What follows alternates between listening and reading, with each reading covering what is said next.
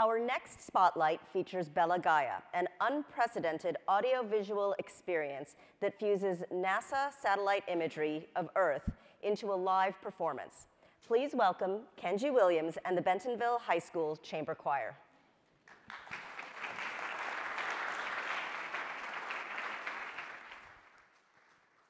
Good afternoon. My name is Kenji Williams. I am the director and founder of BELLA GAIA, which means Beautiful Earth.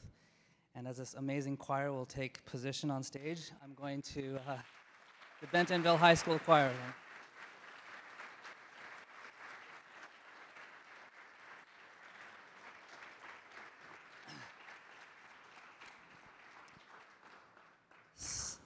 BELLA GAIA came about, BELLA GAIA means Beautiful Earth, and it came about from a meeting I had with NASA astronaut Mike Fink, who lived on the space station for over a year. And when I met him, I asked him, what is it that changed when you went to space?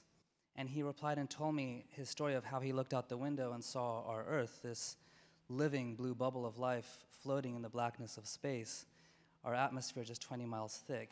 And he came back to Earth with a much greater appreciation for our planet. He really had a transformation, what some people call the overview effect. And I was so inspired by Mike's story, got me thinking, how could I bring this transformative experience to those of us who cannot yet go to space? And what resulted, and what you'll see a sample of today, is a multimedia show. It may look like I will play violin, but it's very little of what I do. I began piecing together clips, rendered material, animations, and also curated content from NASA, these amazing data visualizations of scientific information, and putting music to it, and eventually live musicians and dancers for our full 80-minute show. But the result was an incredible survey results from our NASA-funded education program. Kids have 90% of audiences having a transformative experience, saying that they have a greater understanding of our Earth after one show. More than doubling from 31% to 64% of people saying that they feel like the Earth has a greater role in their personal life and their family. And I've personally had experiences of converting climate skeptics in one show. So there's really something about the live, direct experience and tapping into our emotional intelligence that I really enjoyed being a part of this project. Now, with this amazing choir, this is our forthcoming CD to be released in November, and as I was mixing this, I was like, I would love to have a choir on my last track. At the same time, I was in touch with Terry and the organizers of this event, and I asked Terry if he would be willing to involve his choir in the recording, and so we recorded remotely the Bentonville High School Choir, and I integrated it into the last track, which, by the way, this CD was supposed to go in all of your bags, but it did not, FedEx did not arrive in time, but it will be for free outside on the counter there as you walk out, free for everybody. And today is our first live collaboration with the choir, and this is really a dream come true for me. Creativity happening in front of your eyes for the first time. So I want to thank all of you, and I hope you enjoy the journey. And I dream of growing this project further, and I do hope to talk with many of you and collaborating. So thank you so much.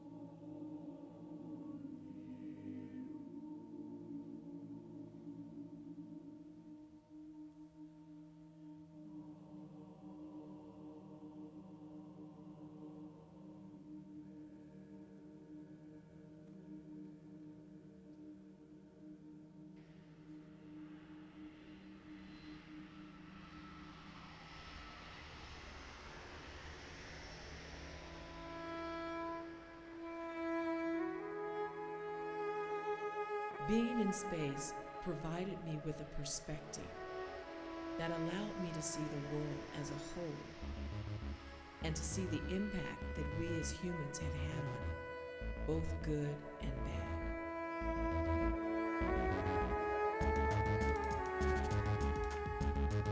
Throughout history, many species became extinct, but humans are the first species to have a choice in our extinction.